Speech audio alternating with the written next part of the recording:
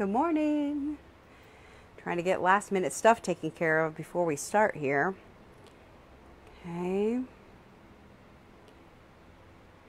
Okay. All right, I think we got that taken care of. Okay, good, good. Good morning. Good morning. Welcome to Sew Together Tuesday. Very excited everyone's here.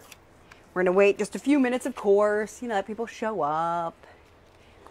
Come and join us. I'm Teresa Coates. I'm the National Educator for Shannon Fabrics, and today we are back again, but today is a little bit different. It's very exciting. So we have a new studio. So basically, we've talked about it for the last couple of weeks, is that we have a room upstairs in our loft here in LA that we have converted into a new video studio for me. So this is great. So we have a place to actually do the videos. What was that? Can I do a little? Oh, yeah. Go ahead. So this is our crazy little loft. We built a little studio up here so that I can work in one place and do videos in another. I'm really excited about it. I think it's going to be awesome. So it's super cool. I have more of my fabric out. If you want to do a slow pan down here, this isn't even all my fabric, but I have a bunch of different stuff. So we'll have a lot of stuff that we can talk about and sort of go over different fabrics. And we're probably going to do that in a few weeks, maybe in July sometime, that we'll do one where we actually talk about the different types of luxe cuddle that we have. We've had a few questions about that. So now I have access to a lot more of my stuff, which is great. I got to rearrange things a little bit. I'll probably keep rearranging things a little bit till I get it figured out. But I'm really excited to be in this space and be able to have a better studio. So, so thanks to Hawk for doing that. He spent a lot of time over the last week trying to get this all ready and building cabinets and tables. And he built this I don't know, workstation, I guess you'd call it, for me. So that's been super fun. So I'll end up blogging about it at some point. And when I do, I'll let you guys know, and then you could read about it. But for now, it was just a hurry. We got to get this done because we wanted to get it done for today. So we're at a point that we can actually use it. I'm very excited about that. So anyway, so today we're going to do the Nutty Nag. It's called, from Rustic Horseshoe. So I'm going to take it out because the shine is often a pain here because of the lights. Okay, so I'm going to take that out so you can see it. So this is the little horse we're going to do. Rustic Horseshoe is a brand run by, or owned, operated, whatever, by a lady. I think her name is Rena, if I remember correctly. And she is in Arizona. So I found this when I was at a quilt shop in Cottonwood, Arizona, called Quilter's Quarters, and I had taught there like a year and a half ago or so, and I found this pattern and I really liked it, and then I never sewed it up, and I thought, you know what, we need a reason to do it. So this is it. We're gonna make this guy today. I made a version over the weekend that is this one up here. Okay, this is cute little, it was gonna be a unicorn, but I never put his horn on, so he's just a white horse, I guess, with purple mane. So super cute. Put him together this weekend, learned a bunch about sewing with him, and then today we're going to do a bunch more. Okay, super cute. So I'll talk to you more about how I put that together and how we're going to do this new one, or another one today. We're going to use totally different fabric, but I want to show you a couple of her other patterns. Let's see, so we can, she sent me some. So as a company, we started using them, I think it was last fall, for Quilt Market, and we made the little ride-on horses, which you can find places. So here's a little giraffe, which is super cute and uses our giraffe print, which is adorable. And then we have these little ride-on guys that she makes, and she makes a bunch of these.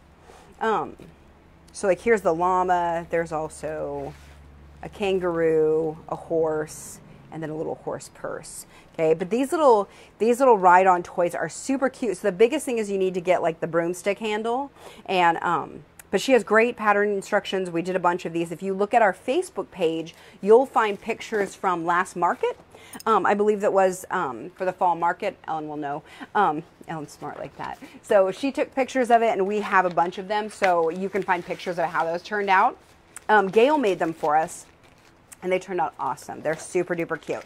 So today we're doing just the little toy, okay, the little Nutty Nag, and that's what we're doing today. So check out her her patterns. They're available at her website, which is Rustic Horseshoe. Let me see if I can find a place to put those.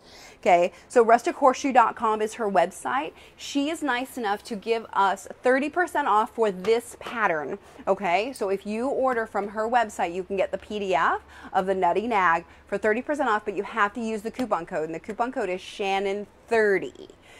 That was a little bit of a question in my head if you saw that look. So it's Shannon30. Ellen will post it. It's at Rustic Horseshoe. So if you go over to her site, you can buy the pattern too and get it on sale. So the important thing to remember though is you need to buy just that pattern with the coupon code. Okay, you can go back and purchase her other patterns in a different sale, but to get that coupon code, you have to do it through just the Nutty Nag. Okay, so there was some confusion about how that worked. That's how it works. Okay, all right. So today we're doing it with, oh, so make sure that you leave your city and state. Sorry, city and state, leave it. We will give away a kit to make this same thing. Okay, and we're going to give away 2 of those, one today, one tomorrow. We'll be back again tomorrow to finish this up. We're going to do as much as we can today, and then we'll come back and finish it. But you'll win a kit to put together a horse. So you'll get the fabric, the stuffing, and then the eyes. Okay? And that's what we'll be giving away today and tomorrow. So I'm kind of excited about that. It's a super cute little project. So this is also one, I had someone ask me if I had enlarged the pattern, and this one I did not. So the first time I always do it the right size, or the intended size, and see how it works out. This is one that you could totally enlarge and you'd be totally, yeah, absolutely fine. So super cute, and I'm doing things a little bit different, and I'll talk through that today because that's what I do. I put it together the way they asked me to, and then I'm like, maybe I want to do it this way. So that's what we're going to do. So I've pre-cut a bunch of the fabric, but we're going to cut out a little bit more today. So today we're using this, it's called Pony, which is this really nice, it's a luxe cuddle, super plush one. And you can see here how long those fibers are. This is an interesting one. It's a little bit like our velvet in that it's a really dense pile. And so it's weirdly not quite as messy as some of the other ones. It's very interesting because all the fabrics sort of vary on how they work. So we're using the Pony and this one, which I think, I'm going to say it's caramel, and I could very well be wrong.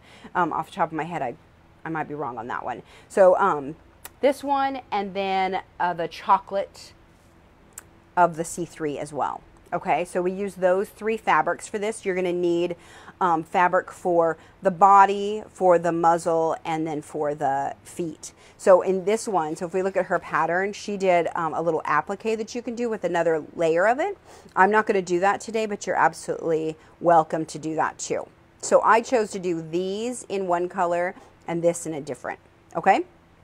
So it really is just personal choice on what you want to do. These are actually, all of these pieces fit on the sweet strips too. We talked about that recently, how we have these new sweet strips coming out, and we've done sweet strips before, but we have a whole bunch of them. I have some of them like tucked in here. Okay, so they're the little 10-inch strips. Okay, so each one of these pieces are no bigger than this. So if you buy the sweet strips, you can totally use these to put them together too, which is kind of fun. And we have some that are like 5-pack, so it has all the coordinating fabrics. So it'd be an easy way to put together fabric choices if you wanted to. Let's see if I can get that back in there. All right. Okay, so those are the fabrics that I chose today. All right, and I've got a bunch of stuff cut out, but we're going to cut some more. So I'm going to move this over here. I also wanted to tell you there's a couple of stores that I wanted to mention. One is Inspire to Sew. That's in Cedar Rapids. It's inspiredtosew.com. They're in Cedar Rapids, Iowa, and they're having a really good sale on Cuddle right now.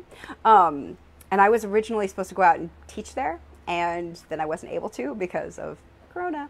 So I'm here, and they have a bunch of fabric to sell. So they're having a good sale on it. You should check that out. The other one is Old Alley Quilt Shop that's in Sherburne, Minnesota. Is that what I decided MN was for? I think so. Minnesota. The M states always confuse me. So they actually have the eyeballs. So they have 20 and 30 millimeter eyeballs. So the ones that I had today, Rustic Horseshoe was nice enough to send. Okay, these are big guys. These are the 30 millimeters, and I believe she has those on her website as well, but so does Old Alley Quilt Shop. She's got 20 millimeter and 30 millimeter, so various eyes. She got them, she said, for the ride on horse. So if you want to make the ride on horse, this is the size that you want for that. Okay, so that's sort of a specialty order. So she has them. I know she has them. We talked about it. You used buttons on that one. I did. I used buttons on that one. Yeah. So let me talk about this one really quick and what I figured out with this. There's a couple of things. So this guy's pretty cute. I did his hair with the cuddle. Still shedding. Sorry. I did the hair with the cuddle. We'll talk about how I did that. In the instructions, she shows you how to do it with yarn. So if you have access to yarn, you could totally do it that way. I don't have yarn. So I did it with cuddle.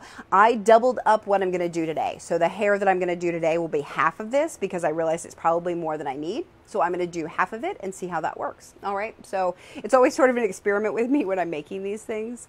The other thing that I did, so I did buttons for the eyes. I didn't put on the eyelids. There are eyelids that we can do that go over this. I didn't put those on, and I didn't put the horn on, but because I really just wanted the cute little eyes to show. And these were just buttons that were from Doohickey Design. She does these little button packs that have a cute little head on them. Anyway, if you know Doohickey Design, she does this really cute little wooden doll stuff, and so that's where I got these. The other thing that I was going to mention is that this guy, so there's a couple of things. If I sit him up, he tends to want to fall this way, and that's because he doesn't have anything in his booty to hold him down. So we'll talk about that tomorrow in putting the poly pellets, but this is a great place to use those. So that's these guys here. Okay, so poly pellets are just little plastic beads that weigh. And we've talked about that before when we did the elephant, is that you can put the beads in their rump and it weighs it down. Okay, so this would be a great one because he's super cute when he's sitting on the ledge and his little legs hang down. But then he likes to fall over too. So, and the other thing that I did that I noticed is that I didn't want to stuff it super hard, so I didn't, but then that caused his neck to sort of fold a little bit. He looked real drowsy. And so I ended up sticking chenille stems. There they are. Look at that. I just took 3 of them. I wadded them up together, and then I just shoved them up inside after I did the stuffing. Okay? So that creates this little stability in his neck. Okay? So you can see his neck doesn't move. I'm going to pull these out so you guys can see. Okay? So then you can see how his neck kind of wants to fall down. So if you stuff it harder, it'll stay up. But for me, I found that if I put the chenille stems, I don't have to stuff as hard, and his neck will stay upright. Okay, so just a little thing that I found that works well. Okay. Are the poly pellets safe for toddlers? They are. Yeah, I mean, I think they are. What does it say? Perfect for use in bean bags. I feel like they have it. Weighted blankets. Use alone or with polyfill. It doesn't give me like an age thing on there. But what I do is I make a little like a muslin sack for it. So that's what I'll do with this one is I'll make a little piece that's about the size of the bum, and then I put all the poly pellets in there and then just tuck that into the bottom. Okay, and then they're actually safely enclosed in something. They're not going to come out through any seams, nothing like that. Okay, so I feel like they're very safe because I will encase them. I don't just put them in with the stuffing. I know that you can, but I choose not to. Okay. All right, so this is a sad looking little chenille stem, but this is a great trick for making things stay in a direction that you want to while still being pliable. So you can do that in legs and that sort of thing too. So like if you do like giraffes or anything, the llama that we do for Funky Friends, you can put these in the legs as well, and it'll make the legs stand up. Okay, so that's a little insider tip on giving some stability to things. All right, so let's cut stuff out. So I've got the pony fabric here. I left one piece that I want to cut out, and that is the belly. And the reason I left that is because you have to cut it on the fold, and I wanted to show you how I do that. Okay, so one thing, you'll notice that my pattern is all shiny now, and that's because the first thing I did is I printed it out well, actually, never mind. I got the package that has the pattern in it. You'll print it out. And then what I did is I just put tape over it. So it's just regular, you know, paper. And then I put like packing tape over and overlap the tape. And then I cut out all of those pieces. Okay. So that's what I did there. So what I want to do is I want to make sure that my nap is going the right direction. So my nap is actually going this way. So this is my top to bottom. I'm going to flip this over.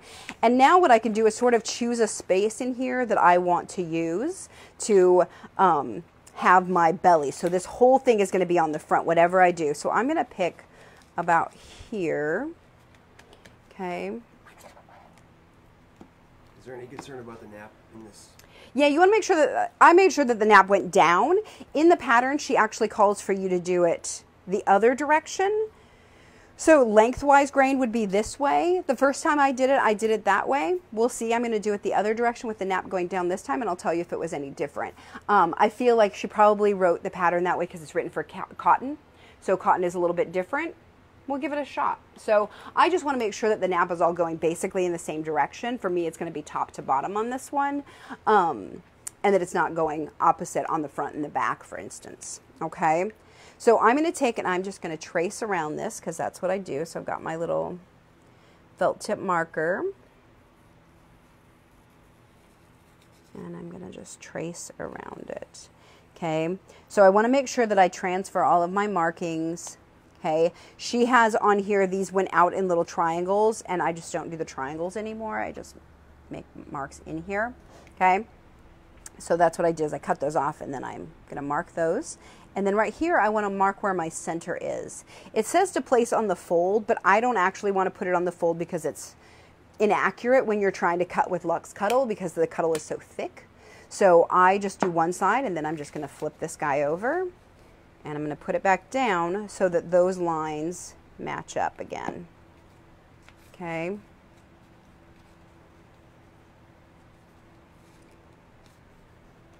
Get those all in place. Okay, and then I'm just going to trace around it. Okay, and after I do this a few times, this will look like my elephant pattern that had like all little black lines all over it from where I traced it and traced it and traced it. Okay, so then I'm going to make sure my marks are over there. And I'll mark this one. She has a couple of different ways that she shows you how to put the arm on. We're going to just do it the way where we sandwich it in the seam. But she does show you how you can actually make a slit and insert it too. Okay. All right. So now I've got my pattern. I folded it. So I can do two things with this. Well, I could do cut it a few different ways. So normally with Luxe Cuddle, I want to cut it with the blade. Okay. The Luxe Cuddle, it makes less mess that way. And all sorts of stuff. I can cut it with a rotary cutter, and it's actually what I'm going to do today. And part of the reason I do that with stuffed animals sometimes is because it cuts off that edge and makes it easier to see the very edge of it. That's what I'm going to do today. Okay, so that's what I did with all of these pieces. It really is just personal preference on what I want to do. And this one, I want to do it the quick and easy way.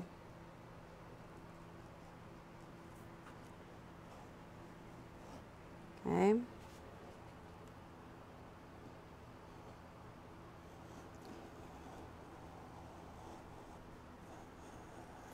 All right, we're just going to cut that. If I'm not accurate, it's okay. It'll be all right. Okay. All right, so now I've got all of that. So I'm going to take this. This is my extra. So when I did all the cutting before, and you can see all of this that's down here, this is the mess that normally gets avoided if I use the blade. Okay. But I decided to use the rotary cutter. So you can see it's a lot of mess. So I'm just going to vacuum that up really fast.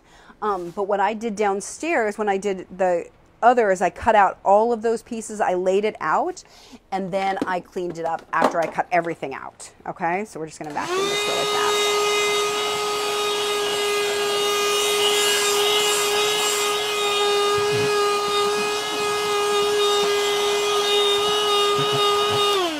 All right, ta-da. Okay, so now I've got my belly taken care of. Thank you. All right, so now I'm going to put it to the side. Okay, so what I did with all of my pieces is that I put the patterns together and then I just wonder clipped them so that they stayed together. Okay, So I've got all of my pieces cut there, and then I need to cut a couple of pieces for this color. All right, and I'm going to do this the same way. So I'm going to find my nap. It's running this direction. Okay, so I always want to fold it this way so I can pet top to bottom. Okay, if I do it this way, it's top to bottom, which you're going to pet this way, so then it gets confusing. So always make sure that you're folding it over this way and doing that. Okay, it's an easy way to confuse yourself, and we don't want to do that if we don't have to. All right, how's everybody doing? People leaving their city and state and all sorts of stuff? They are. Okay, good. Any questions? You mentioned that sometimes you do use a blade to cut these out, and can you for some folks who haven't seen that, could you do a little talk about that blade just so they know? Oh, yeah. Point of reference. Yeah. So the little blade that I'm talking about is this guy. So it's the Olfa SAC-1 snap off blade, yada yada. It has a big long name. So this is my favorite thing for cutting Luxe Cuddle, and I use it for all the blankets and for binding and all sorts of things. And basically what it does is it just cuts through the backing with this little blade. So normally I would use it and I would just cut like this. Okay, and it'll just cut it like this. And that way it only cuts the backing really and leaves the front fuzz, which makes a lot less mess. Okay, so that's what I normally do. For this one, I wanted to cut it so that those edges are nice and kind of hard, for lack of a better word. I want them really clear. And I'm not going to worry so much. I can bring up the fuzz that's there. The fuzz, you know, the fun, luxurious nap. Okay, so this is the muzzle piece that I'm doing. And I am just tracing it out. Okay. It tells you to do 2 fabric mirrored, which means you want one this way and one this way. Okay. So I'm going to come back over here. I'm going to make sure that my notch is marked because I'm going to actually use that. So one thing that you can do is sort of mark both sides of your pattern with your notch stuff. Okay. And then I can put my notch here. So now I've got those cut out or traced out, and then I need to do the muzzle. I'm going to do that the same way, and this has got all of these little notches. So one of the things I know with this after making it is that this is actually, I need those notches because that's where the little nostril is going to fit in between those. Okay. So one of the things that I accidentally do a lot is that I forget to transfer these markings. So make sure that you do, because it'll definitely, you'll be using them later. And if you don't do them and you have to bring your pattern out again, it's just a pain. Okay. So it's not the end of the world if you don't transfer them, but it's so much easier when you just do it from the very beginning. Okay, so now I've got my pattern pieces, and now I'm just going to trace, I'm going to cut these out. So this one is an easy enough swoop that I can absolutely just cut it with my rotary. Okay, and usually with Cuddle, this is sort of how I cut it, is that I'll cut long, and then the sides, because what happens if I try to cut in a square, because it's a knit, it'll shift on me and it gets harder. Okay, so flick that stuff off. With Cuddle 3, it's the easiest way to get it off is just to kind of flick it. Okay, top to bottom, put that together. Put that to the side, and now I've got these guys, okay? So I can cut this with my rotary, and I can even start around it. Okay, but it gets to be a pretty tight little curve. So I'm just going to grab my scissors. Actually, I'm going to grab the little ones because they're going to be easier with this curve. So I'm just going to take my scissors, and these are the little Femores. They're comfort handle 5-inch razor edge or something. I really should memorize all of these names or have them written on my hand before we start. So I'll remember them. But these are great because they have these huge handles that your hands don't get so tired when you're using them, and you have a lot of control, and they're micro serrated. So we've talked about that before, about using micro serrated scissors with Cuddle because it helps grab it. Okay, but it lets me do this little corner right here really easily that I couldn't do with the rotary cutter. Okay, it'd be much harder to do that and not accidentally snip off that end, which wouldn't be the end of the world, but the pattern is written that way for a reason. Okay, so cut along here. So the micro serrated just are really helpful for doing these. It grabs it so much better. We want to work our way around. Okay. So we'll get all of these cut out. So that's what I did yesterday is I cut out a bunch of this stuff so that we're ready to go. But I wanted to make sure that you knew how to cut it too. Okay. All right. So if you have a little bitty rotary cutter, the little like 24 millimeters, you could use that too to cut that. But I do find that I have better luck with scissors. Okay.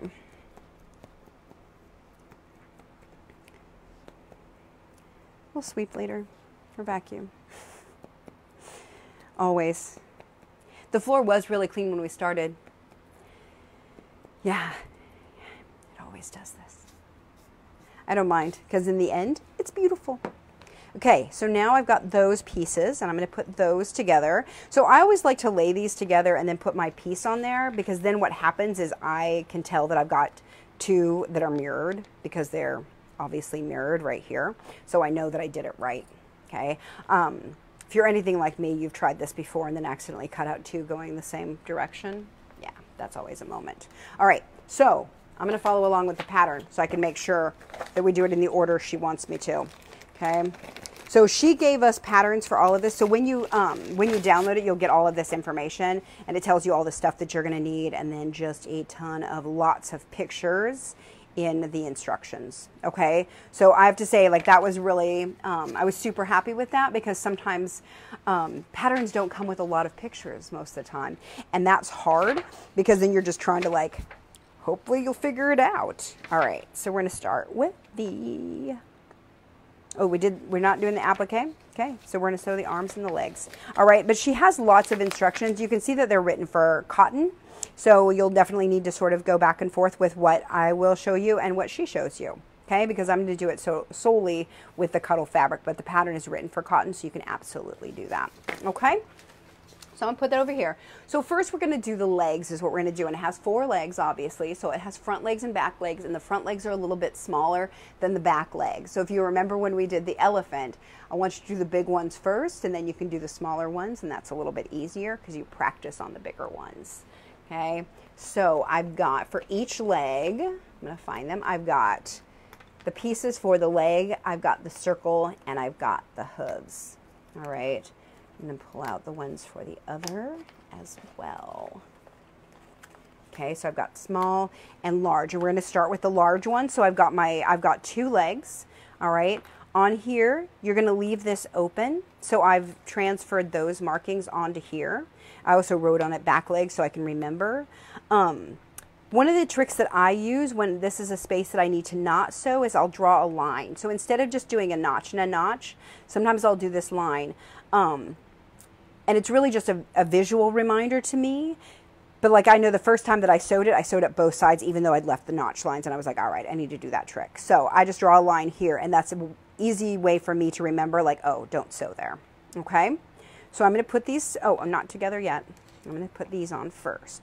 So I'm going to sew the hoof to the leg and the hoof to the leg. All right.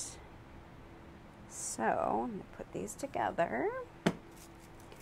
Now I'm going to do the same thing that we always do when we're working with cuddle is we're going to match up an end. We're going to match up an end. And then we're going to match in between. Okay.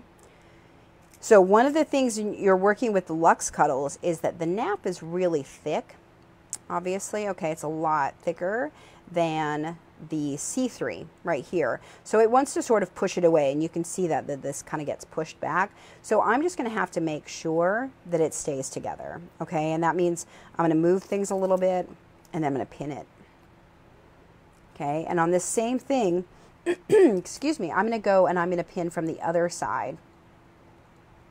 Okay, because that helps keep it in check a little bit better than if you don't. So I'm going to pin both of these and then sew both of them. Okay, so there's one.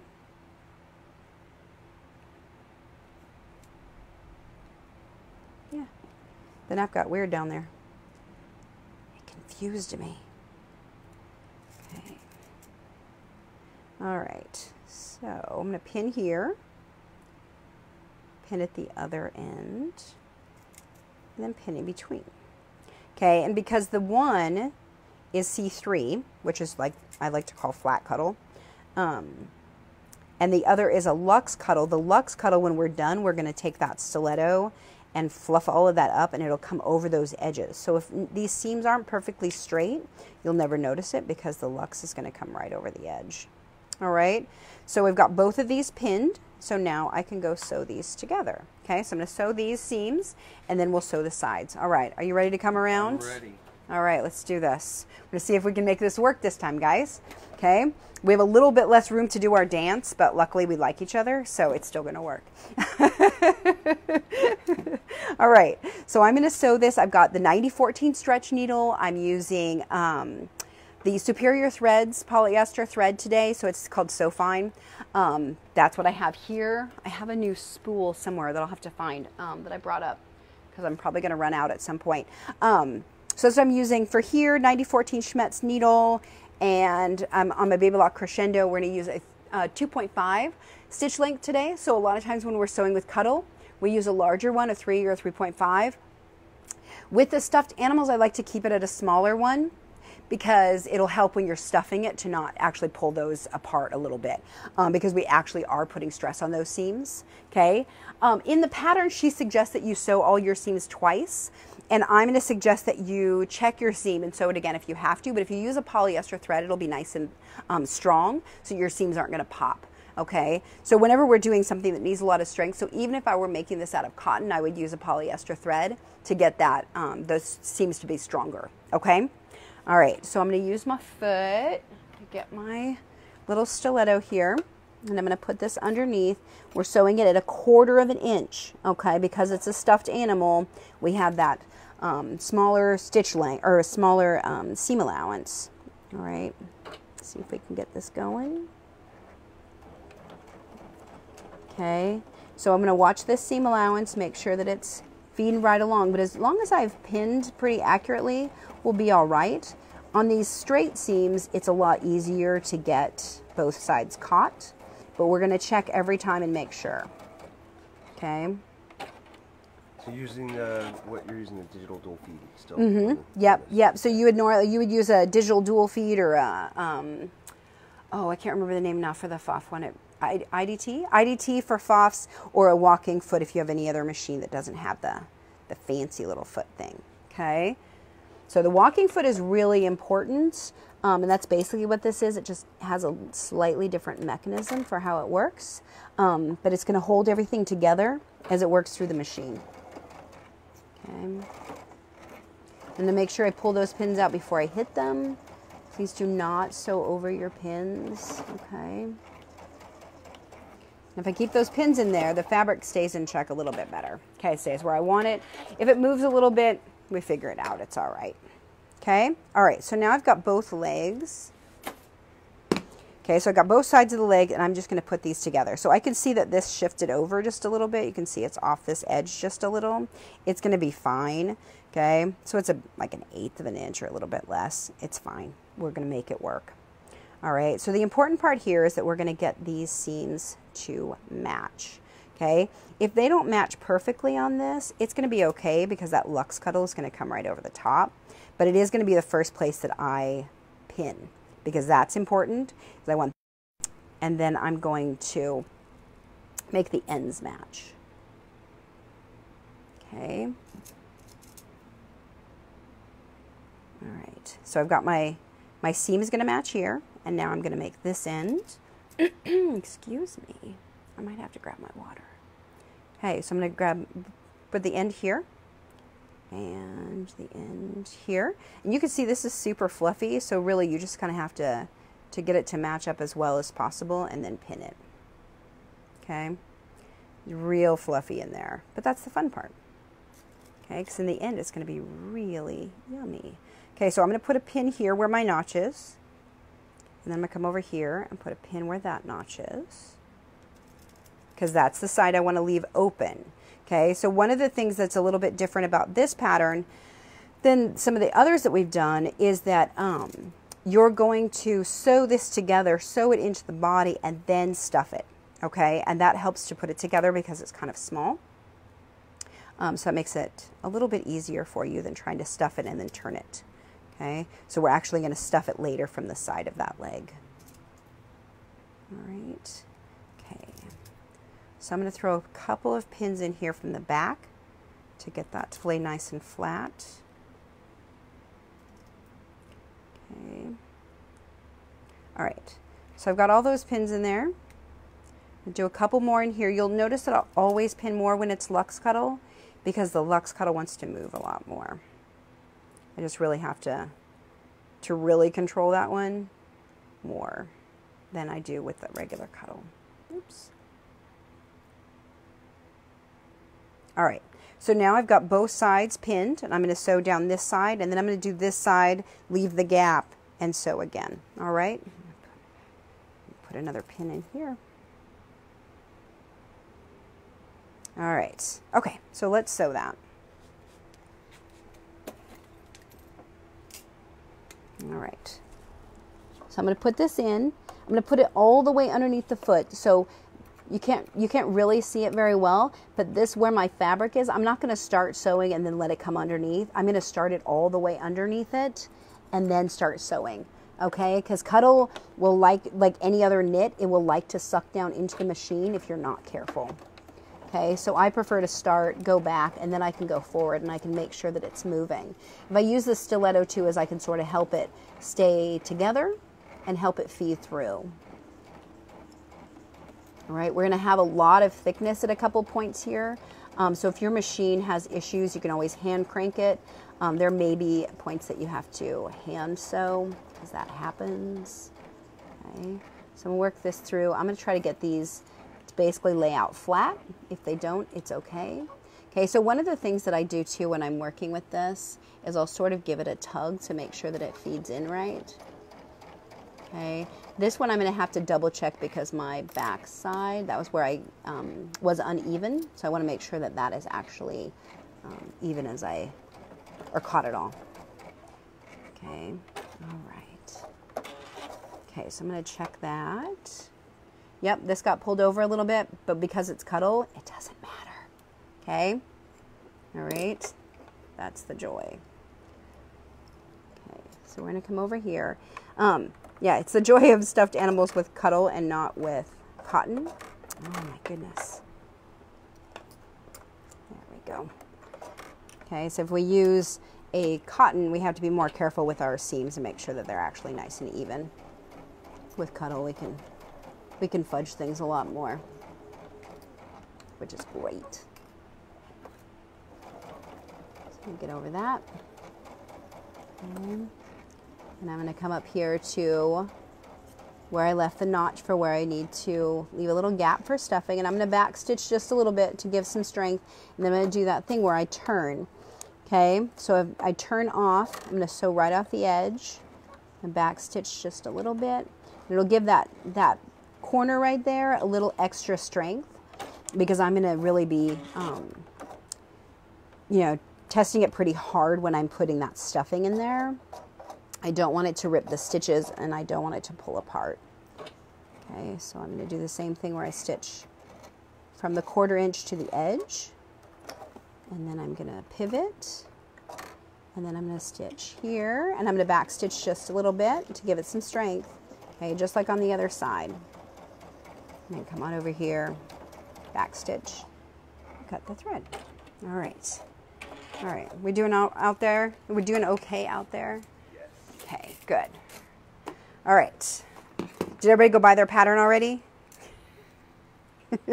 All right. So now what we're going to do is we need to put the foot on. Okay, so we've got a leg, and then we need to get the bottom of the foot on.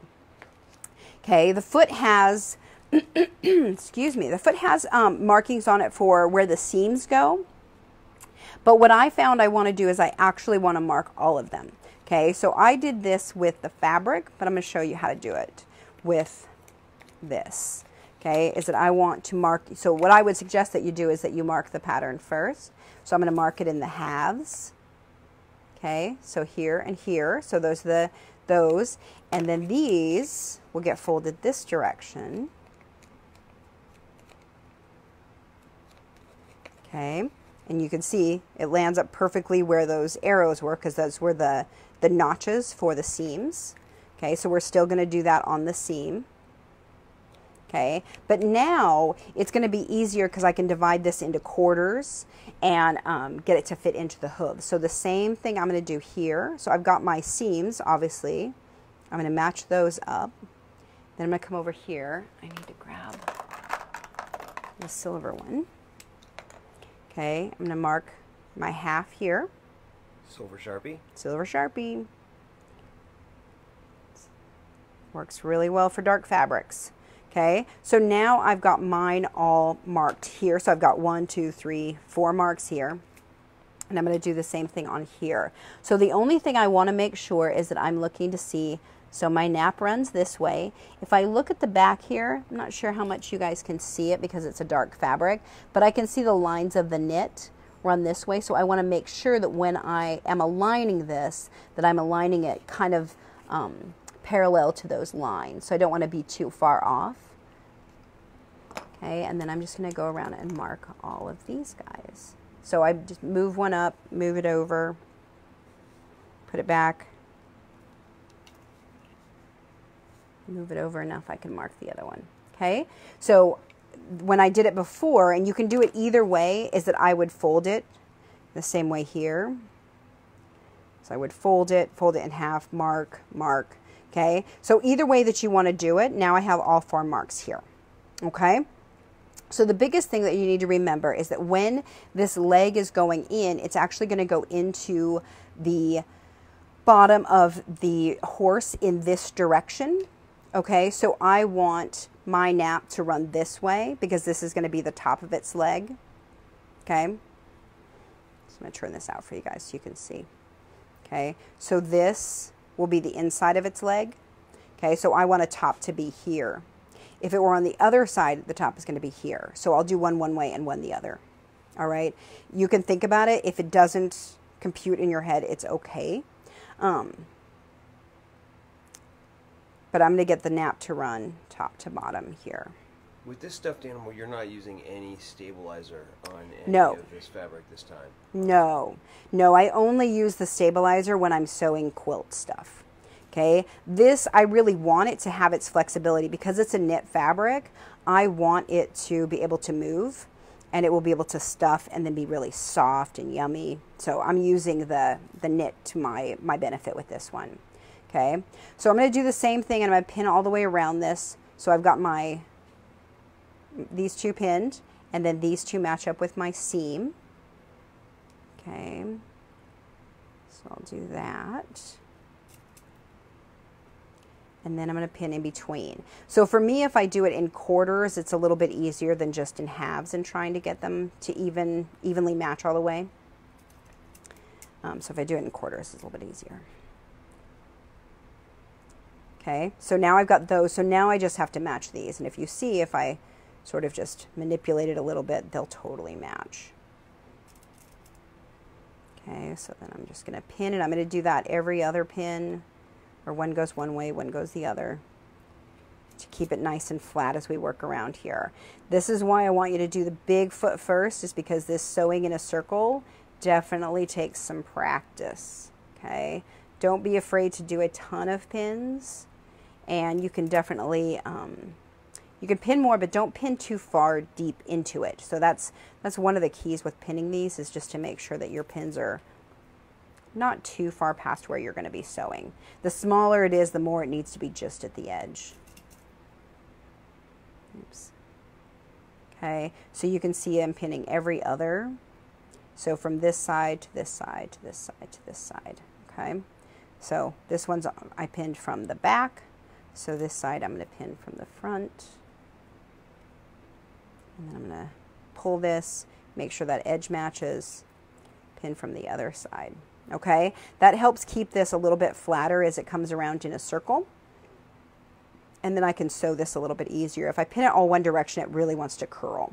Okay, so now I'm going to take this over to the machine, and I'm going to sew in a circle. So the key here is to get your foot to sit down, okay? So it's sitting down in the machine how I want it to sew, all right? I'm gonna make sure that it's nice and flat in there and get it underneath the foot, okay?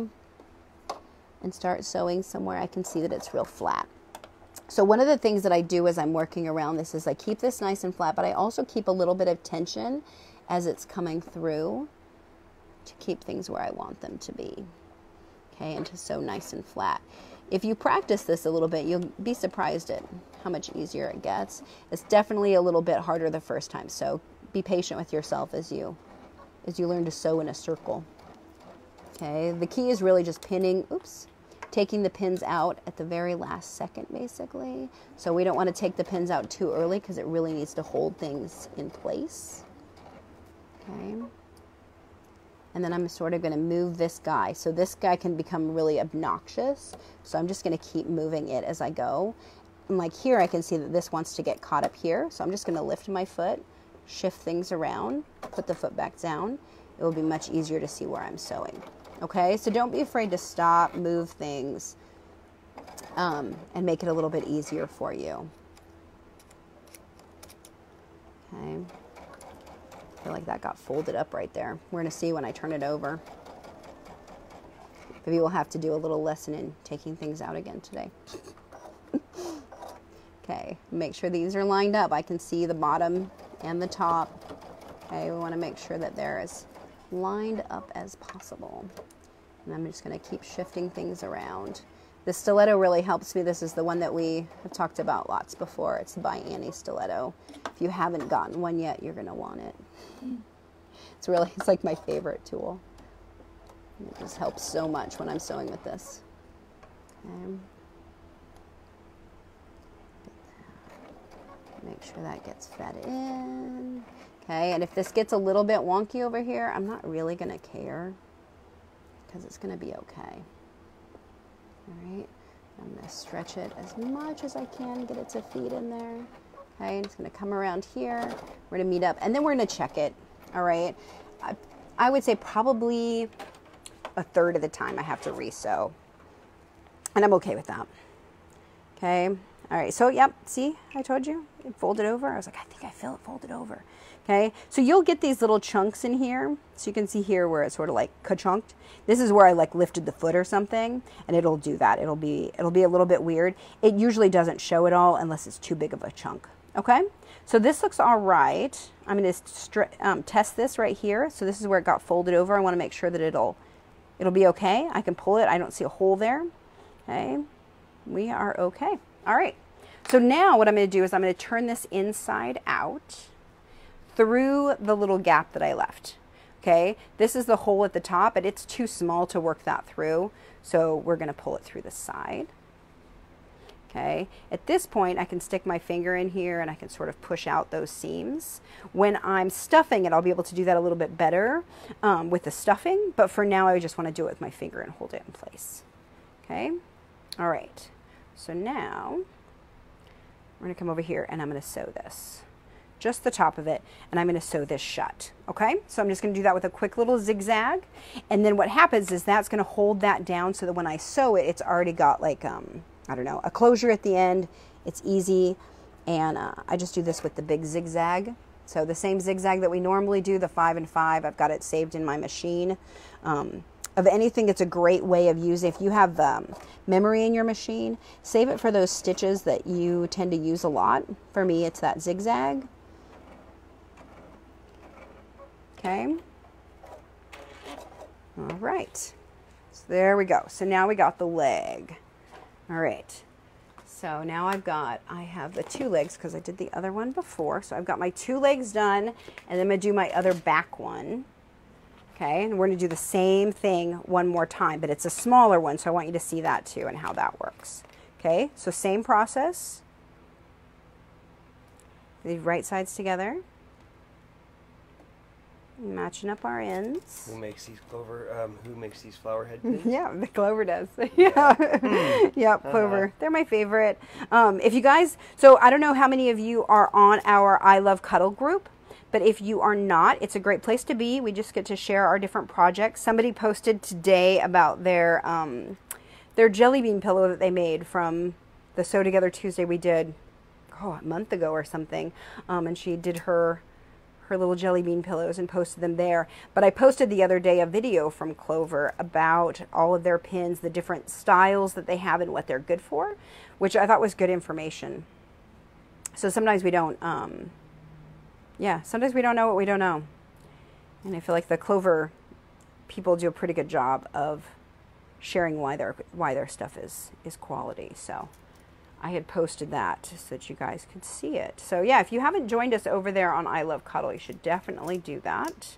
You can also join us on Instagram and Pinterest. And then we post all of these on YouTube as well. So if you ever want to see what we did and you weren't able to be there and watch it live, you can always join us on Facebook. All right, so I'm going to sew both of these guys together.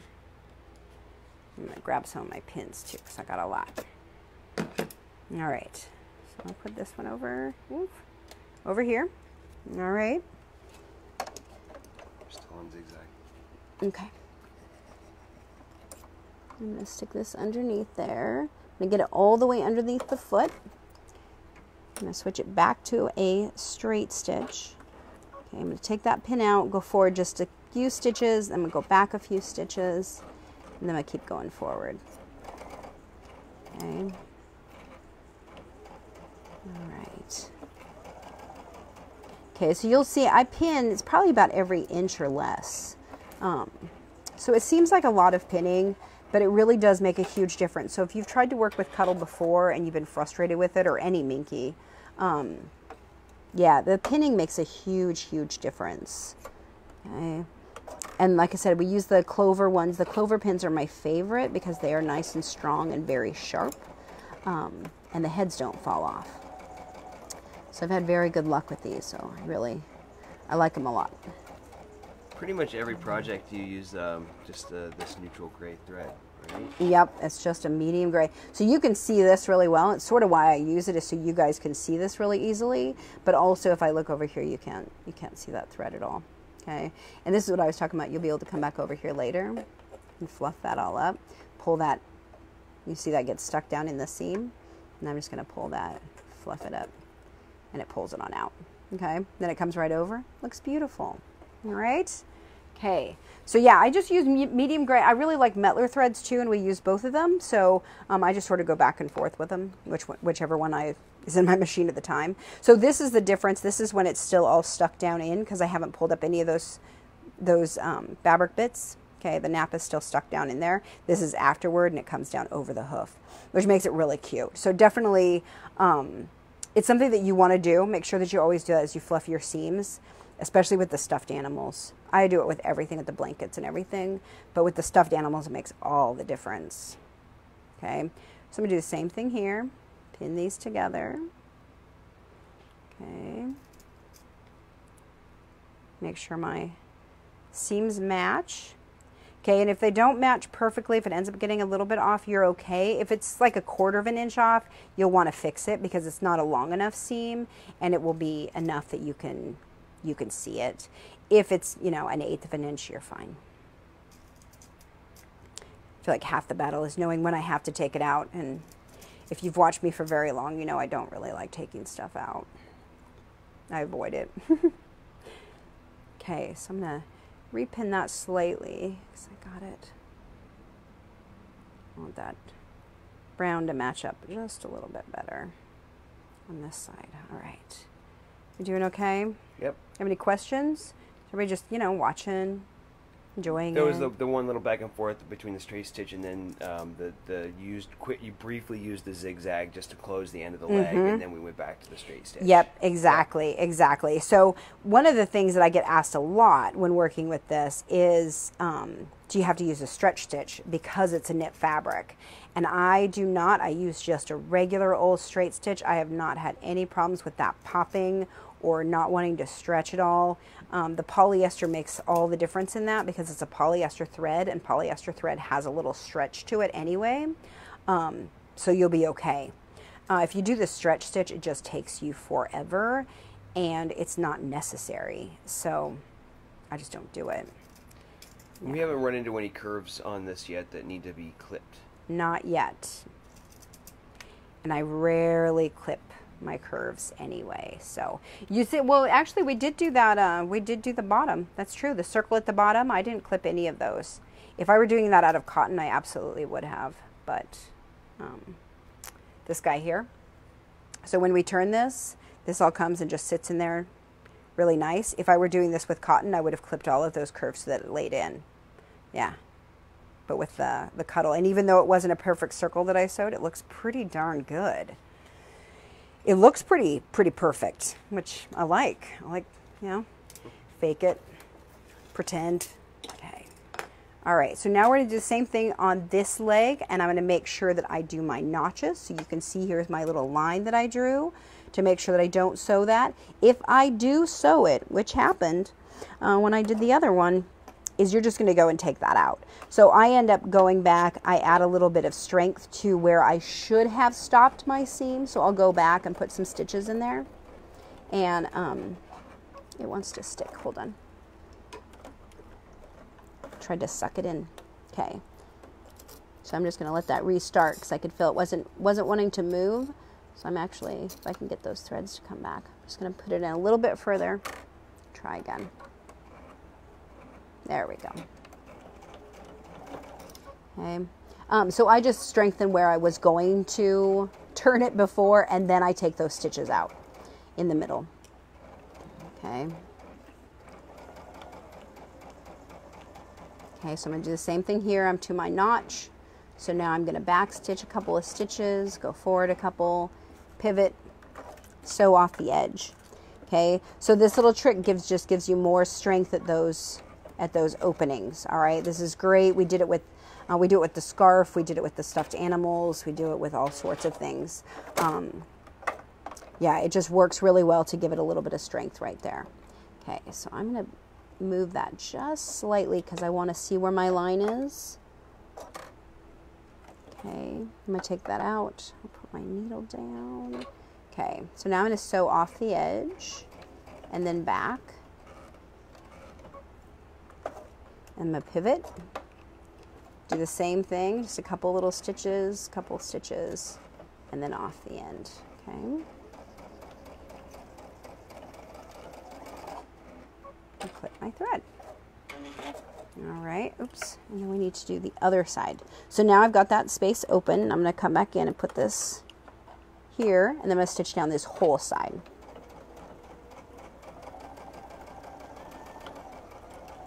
Okay, and you can see that sometimes, like if you show over here, you see how this line gets a little bit wobbly, like it's not perfectly straight, and that happens because of the knit fabric.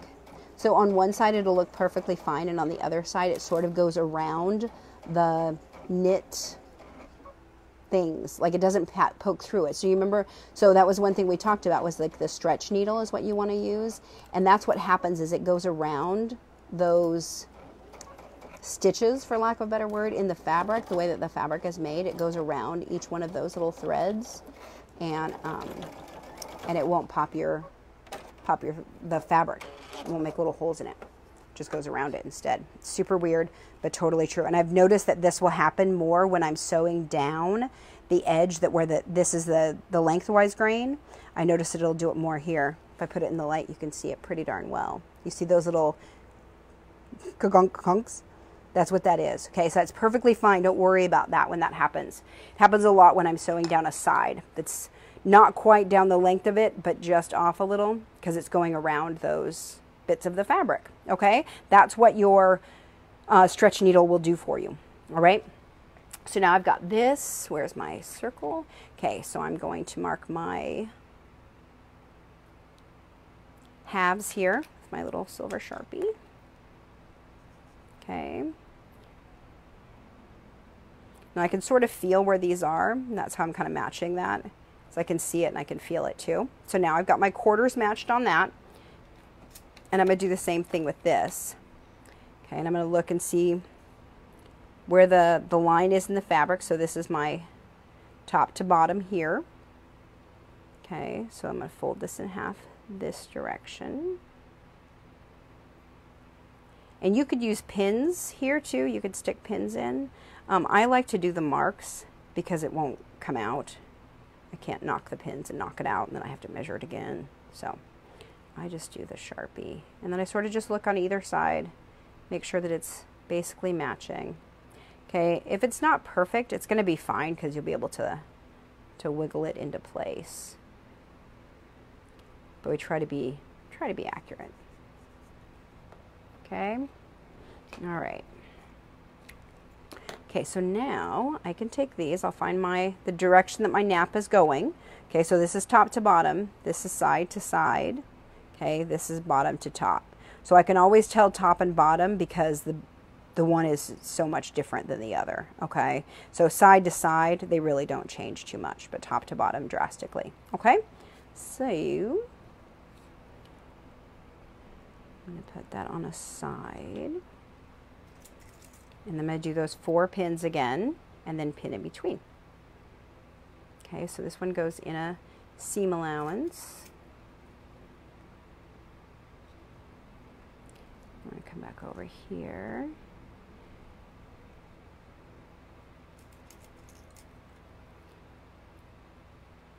And we're just going to pin all of these. So this smaller one will definitely get a little bit more intense for you. Okay, so take your time with this. It's not as small as some of the other things, like the elephant. So if you did the elephant, you'll be like, oh, this is easy. This is a big circle. If you haven't done circles before, just take your time.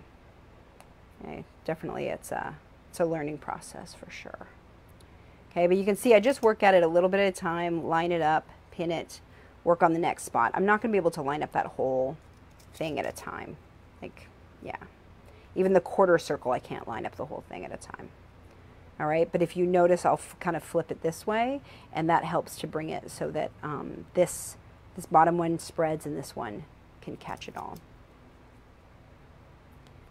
Okay. Get it lined up. And I just try not to move it too terribly much. Okay, this one I feel like it needs to move just slightly. That pin has something on it. Like I used it when I was glue basting or something. Or I used it to open up the glue. Sometimes that happens. Stick it in there. Yeah, then it gets all yucky. Okay. Not with the 505 spray, just so you know. With the glue basting. Okay, so now I've got my circle all pinned on there. We're going to sew this again. You can see it's a pretty small little circle. What is it? 2.5 inches or so across. Okay, so we're just going to take our time, sew that all on there. Get some of my pins again. Okay, we're going to stick this under, make sure it's nice and flat. Okay, that the leg is hanging off to the side. I'm going to do the same thing and just work around. Make sure that it's pulling straight, get that leg out of the way, all that good stuff. And you'll notice I don't backstitch when I start this. I just overlap it, and I come back over and I try to overlap it 1/4 of an inch or so. And that's what I do to sort of lock that seam in place. Okay, so now I'm gonna move this, lift things up. Okay, get that leg pulled toward the back and feed it around. Okay, for me, half the battle really is that leg being there, because it's just bulky, and it's keeping it toward the back will help a lot.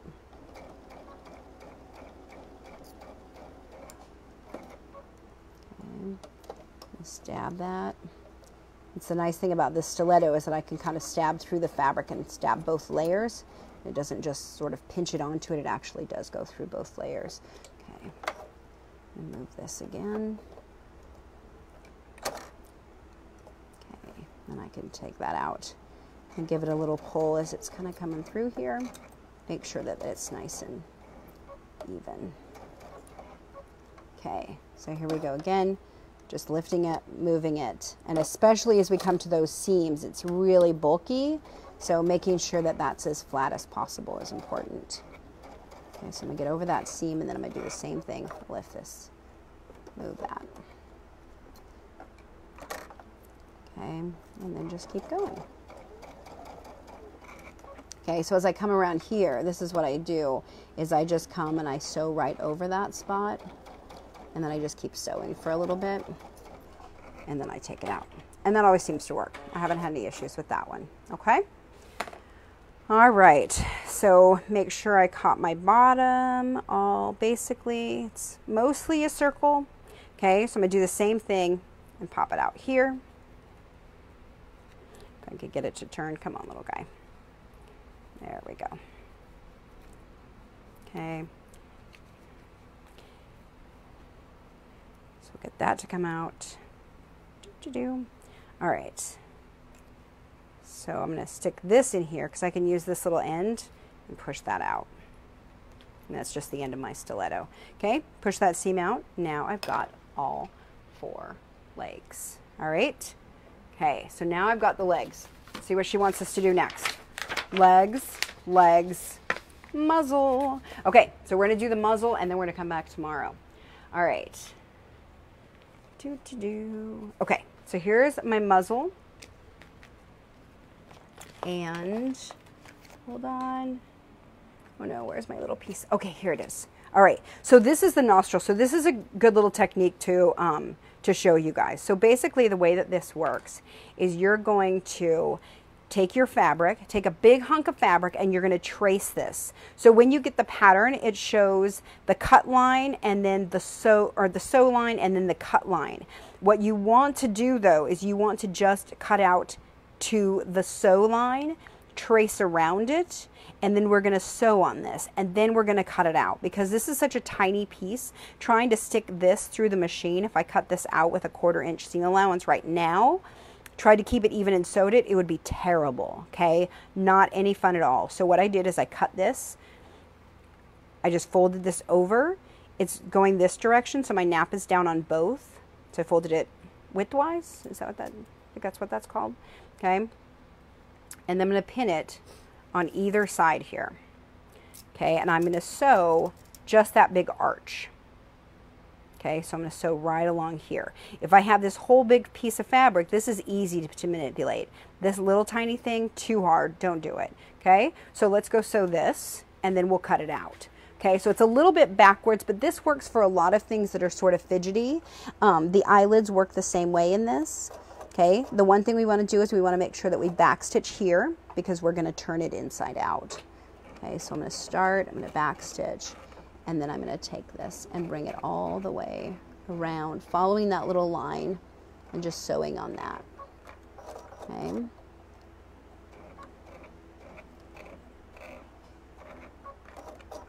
Okay, and I'm just going to keep picking up my foot because this is a tight little corner. And the more I try to pull this and get it to go, the more it's not going to work because it's a knit. Okay, I can see that line okay. If you're having a hard time with yours to see it, you can move it to an open toe foot and you'd be able to see it better. Okay, so I've gotten it sewn all along that line. So this was the sew line in the pattern. Okay, so now I've gotten that sewn. So then what I'm going to do is I'm just going to cut it out. Okay. So actually I'm going to chop this bottom part off because that's easy enough to do with the rotary. Okay, so now I've cut along there. So then I'm just going to cut here. Let's see if I can. And I want to cut this really nice and close. So it's going to be probably about 1/8 of an inch or a little less. Okay, all the way around here. All right, so now I've got a nostril, but how does this work to be a nostril? It's so weird, right? That's what I thought the first time I made it too. Okay, so then what we're doing is we're turning it inside out, and then it turns here, and then it becomes a little nostril. So at this point, I'm going to pin that, and I'm going to try to get that even on that edge. Okay, and pin that. All right, so let's show them on this guy what that is. So what this little thing becomes is this little piece here. Okay, so There's a little bit of a struggle because it's such a tiny piece, it gets really thick here. So one of the things that you could consider if you were doing this and you were really struggling with the thickness is that you could use the inside piece, do 1 piece cuddle and 1 piece cotton. So if you did the inside piece cotton, you would really never notice that very much, and it would make it thinner.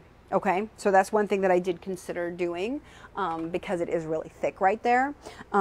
It's a lot of bulk in a little bitty piece. Okay, so I've got 1 nostril and 2 nostrils. Okay, so, and I'm going to pin these together. This is also someplace that if you were struggling with this, you could do some hand stitching to sort of baste that together. I tried to baste it together like with the zigzag like we did with the legs across here, and it's just too small. I couldn't get it to do it right, and that was, you know, frustrating for me. Okay, so now I've got my muzzle piece, and you remember I told you about the nostril notches that we put the little lines on either side. Okay, that's where those little nostrils line up. So the way that this works is it's going to come this direction. This is the top, so we want to make sure that the nostrils go forward. Okay, so this little curve, or the little opening is here, the fold is up here, so that when this comes it looks like that. Okay, so I'm going to put that here. I'm going to keep that pin on there, and I'm just going to match it up between those notches. All right, and I'm going to pin it twice because it's nice and bulky, and as soon as I hit it with the machine it's going to want to move, and I don't want that to happen. Okay, so I'm going to do the same thing over here. The fold, whoops, the fold goes up, raw edges go together, and it's going to go right between those little notches, those markings for me. Okay, all right. All right, so now I'm going to take this over the machine, and we're just going to zigzag those down just right along there to hold that in place. All right, that'll make it easier to sew the next part. Okay, and so the zigzagging actually has like dual function in that it holds it in place, but it also sort of flattens that seam. Okay. So you saw I waited till the very last second. I'm really sewing nice and slow because I want to catch that, and I don't want to take the pins out until I have to. So you can see that sort of smashes that down a little bit better than this is right here. Okay, so that's sort of the dual function, is it's going to hold it in place but also smash that. Okay, so let's try it over here. Okay, and I'm going to come right off the edge, and I'm going to help it feed through. Oh, did I just lose my thread? I did. Oh no. Okay, here comes the fun part, guys. Oh, I did it. Remember that one time I struggled like 18 times? Okay, maybe not that many times, but it felt like it. Felt like there were 1 million people watching, and that it took me like 20 times to get it through.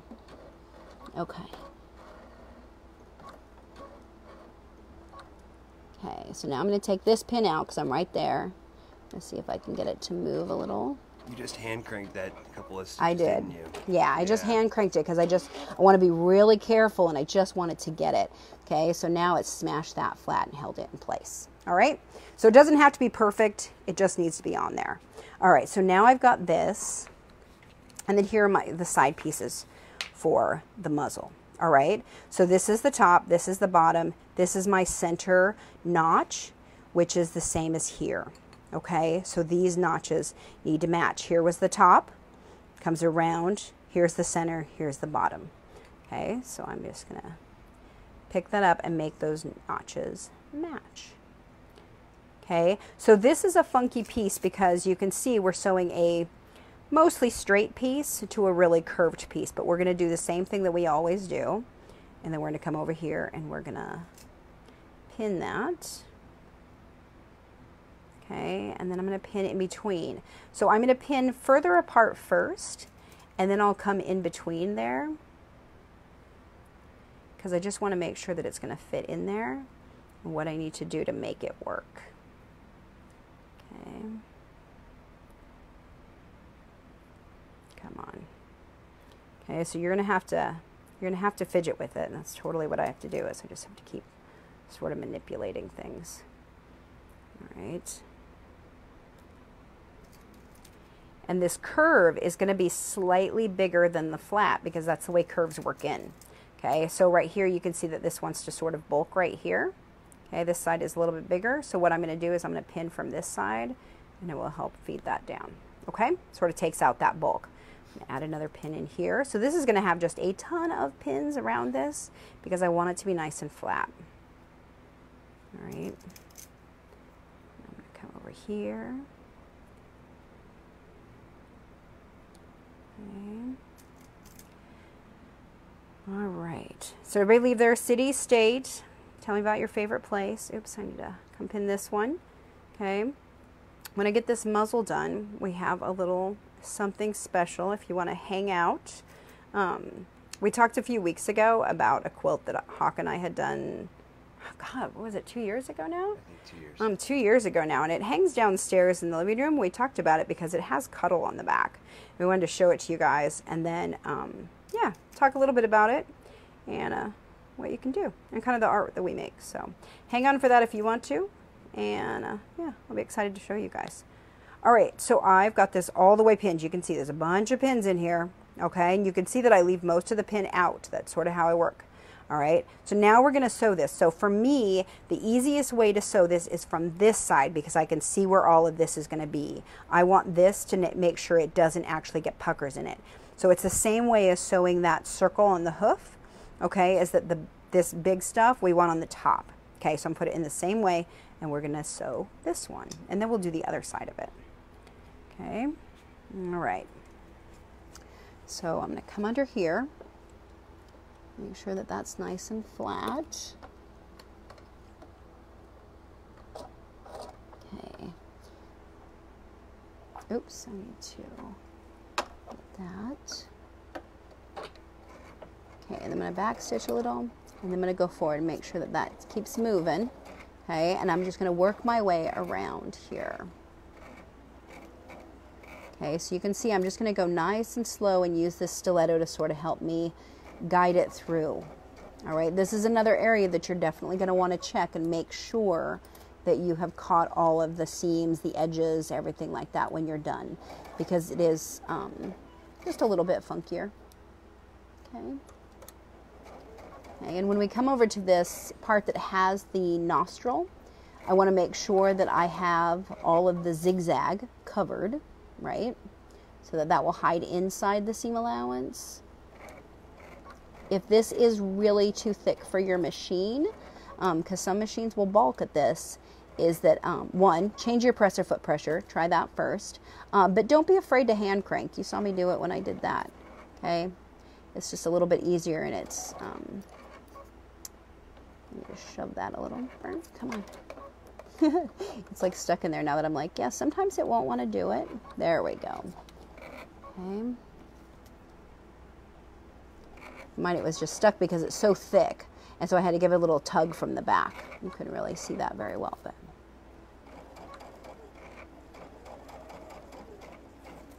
okay. We want to secure all of these starts and stops too. You'll notice when I do the quilts, I don't do that. When I do this, I do, because those are all going to get tugged at some point. Okay, so I checked all of this. I make sure that that's been caught there. If I come around this side, I just want to do the same thing and make sure that all of those edges got caught. Okay, and it did. All right, so that's how one side's going to be. Ta-da! Okay, so now we're going to do the other side. So I'm going to do the same thing and getting the edges to match. Okay, and getting that center notch.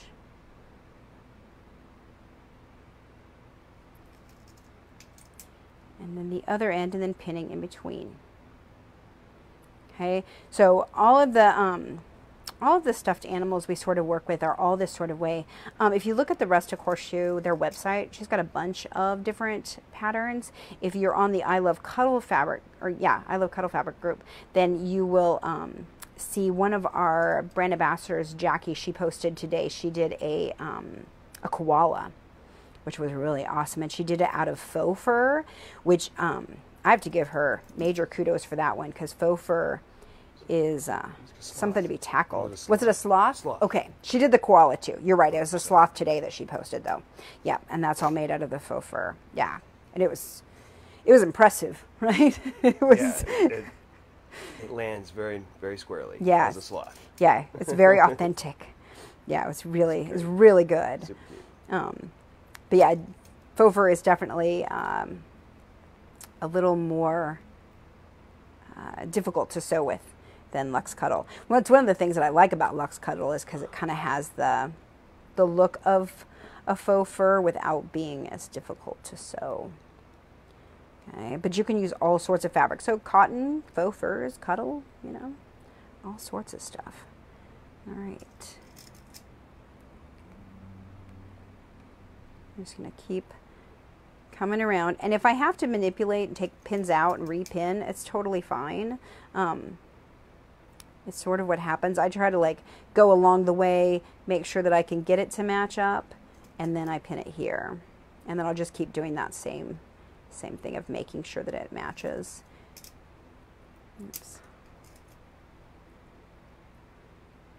And then if I have to fix it, I can. Okay, all right. So there we got the other crazy one. So now we have to deal with this thing being over here, and that's what we're going to want to make sure we do, is keep that over to the side as we're sewing. So let's go do that. I'm going to take, of course, my million pins. Okay, and my little stiletto. And we're going to get back in here. I'm going to stick it underneath.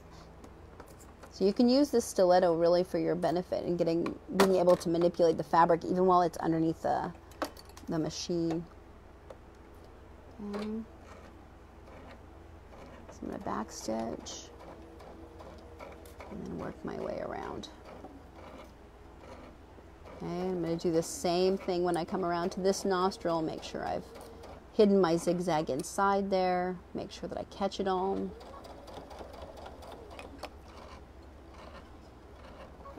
Okay, get my pins out of the way. Definitely don't want to run over those.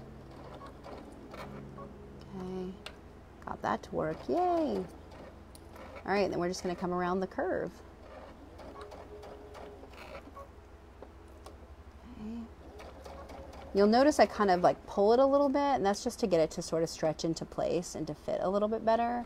And that seems to work, but it definitely, that's just from practice. Okay.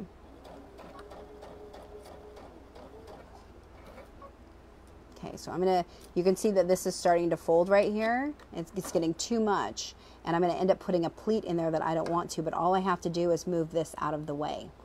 Okay, and then it's going to be able to lay down perfectly fine. So it might seem like it was off, and then it actually wasn't. Okay.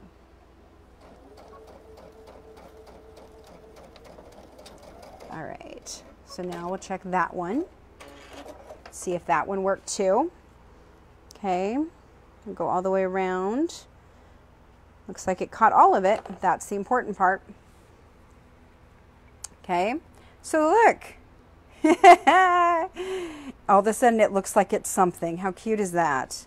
Okay, that's going to be its little muzzle. So one of the things that I really like about this pattern that I'll tell you that's different from other patterns that I have worked with is that she does this little thing where she led like this checkpoint. This is how your legs should look at this point.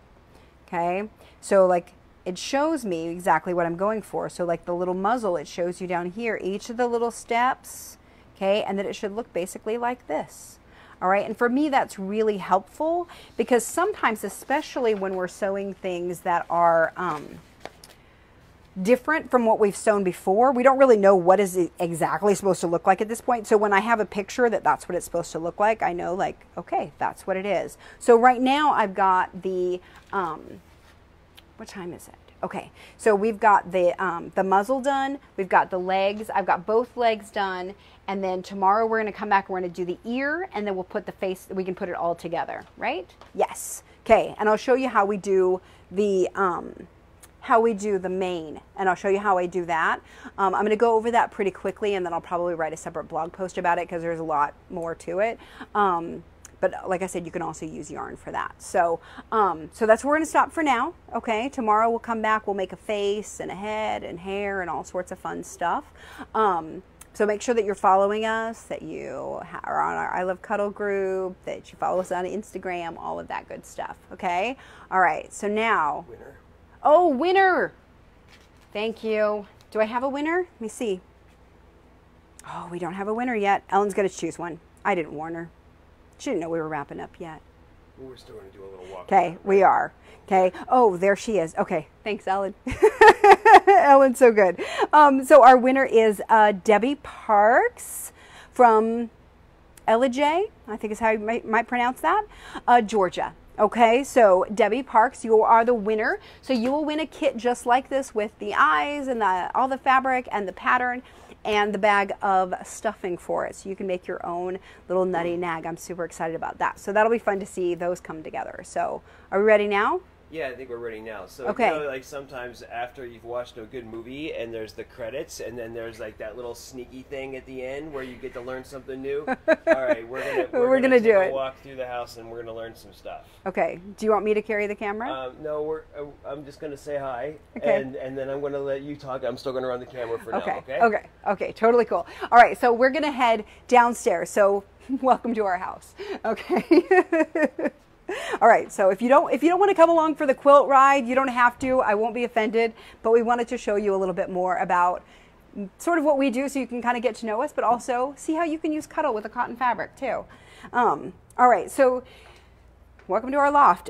So this is Hawk's studio. So I have my studio and Hawk has an art studio because he's a painter. That's my painting studio right across the way here on the mezzanine. And then if you look out over the rest of the house and then, yeah. Then we'll go down. We might pop back up here because I've got some work. I've got some parts of the way we did the Ascension quilt laid out up here. Oh, okay. Okay. All right. So down here, we've got more art. We've got a kitchen. So this is, let me see if I can turn this light off so it doesn't grab it. There we go. So we have a lamp in front of it, so sorry that that's there. I might need you to pop up on the bench so you can get a close-up. So basically what this is a quilt that Hawk and I did 2 years ago.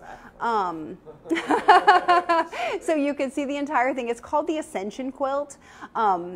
We were able to show this in a couple of different places. The place where we live, we have a art show twice a year.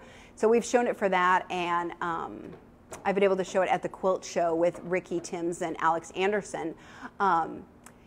So this is a quilt that we did based on a mural that Hawk had made, and he had painted it in his bedroom when we had first started dating, and I was like, it'd be really neat to collaborate on something, and so we collaborated on this, and basically the idea was his, and then I took my quilting skills and put it into something different. So together we quilted it at a local quilt, a local long armor called Cosmic Quilting that she's in Laguna Hills, California. So if you look at the back of it here, it is all quilted with the cuddle, okay, which I love. And oh yeah, you can see it really well. Good, good, good. I love, love, love long arming on cuddle. It is just, there's so much texture that it gives it. It's so much better than a cotton back, if you ask me. We have 90 wide cuddle, which works perfect for this. It shows up all of the quilting just beautifully. You saw those little circles in there are just fabulous. So the quilt, the top, those wings up there are actually made out of a whole bunch of different scraps of cotton. Plus the top of the wings are his old jeans. So we used just a pair of jeans that Hawk had loved to death. And I had patched them and patched them and patched them, and they were kind of dead. So we made a pattern and we used that for the top, and then we frayed the edges so that it's nice and soft. And gives it a real lovely 3D. So then we made all these pieces. Each of the feathers are actually pieced out of about 3 different cotton pieces for each of them. that I did some curve piecing and then cut out the applique of each feather. And then we thread painted on top of that as well. Yeah, so then we thread painted on top of it. And we did the Islamic 12-point star up there at the top, and it has a whole lot of symbolicness going to it. But it's a beautiful, beautiful quilt. I'm very happy with it. But the reason we wanted to show it to you is, one, I'm really proud of it, and Hawk did a great job with it. But the quilting on it is really, honestly, if you haven't used it yet, if you haven't used Cuddle yet for it, it's just so pretty, you guys. You really should. So if you want to, okay, are we ready? You want to go back upstairs?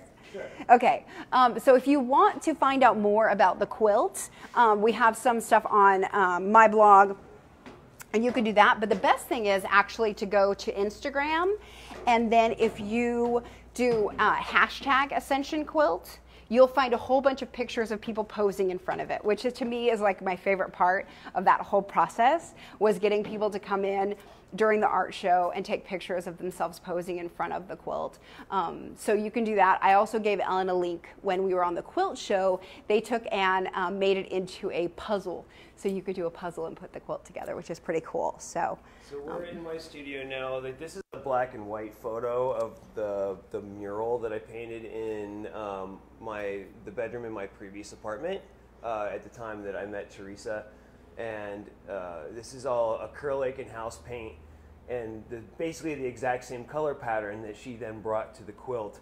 And then we started pulling reference material, and we're able to give some of these shapes to Karen over at Cosmic Quilting, and she was able to program that into the long arm. Yeah, and then if you look here, here's the muslin pattern for the wings, full size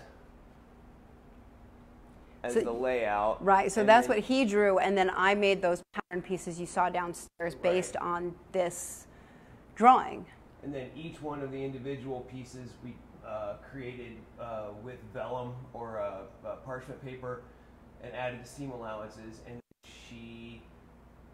Teresa used at least 3 different fabrics to create each of those individual numbered pieces. So it was a lot. It was a lot. It was a lot. It was a really lovely experience, though. It was super fun. And just to kind of give you an idea of what space is going on now we're above it, down in the living room, or down in the kitchen. Down in the kitchen. Dining room. Yeah. There we go. So that's the Ascension quilt. Right. So, yeah, so that's a little bit about the art that he does, the art that we've done together, which has really been super fun. But honestly, like, I love being able to sort of combine all of these things together. His art, my art, quilting, and my love of Cuddle fabric now too. So all of it has kind of come together and been a really wonderful thing. So thanks for letting us share that. Were there any questions that popped up there? How long did it take us to make that? We made it pretty fast. I think it was about 3 months. Yeah, it was probably about 3 months that it took us to do it. He had painted it quite a while before that. The funny thing is that I travel a lot for work, and so I'm not home a lot. And the funny story is that I got a concussion at the beginning of that process, and so I couldn't travel, and so I was home. And weirdly, quilting is actually really good for brain injury recovery, and so we were able to sort of do that and help my brain start working a little bit better again. And then we got to show it, and that was in April. So I guess, yeah, probably about 3 months total. I think we worked on it really hard for about 6 weeks because I wasn't working full time at that point. So we got to stick it together really fast, and it was great. And then, like I said, we got to help. So the long armor, she did the quilting for the Islamic stars at the top, and then we got to do the quilting for the other, and she let us really participate in that, which was awesome. That was so much fun. Like, I got to play on the long arm. Yeah. So in case you didn't hear him, he said he got to play on the long arm. It was super fun. So it was great. Just really fun. So if you haven't had the opportunity to do that, you totally should. It's great. But combining the love of quilting and Cuddle is really great. Yeah, and it's fun to combine it with, Hawk and his art too. So, all right. Was that the biggest question? More? I think that's okay. Okay. Good, good. So if you have more questions, leave them. I'll get back to you afterward. We'll both jump on to the comments afterwards, and we can answer. And fill in any blanks. Yeah, that sounds perfect. So we'll both do it. And thank you so much for coming. We'll be back tomorrow. We'll do it again. We'll finish up that little rustic horse, okay, or the little rustic horseshoe Nutty Nag, and we'll finish him up. And you'll have a cute little stuffed animal. All right. So thanks so much for joining us. I really appreciate you being here. Don't forget to join us over on I Love Cuddle. And until tomorrow, happy sewing. Bye. Thanks, Teresa. Yep.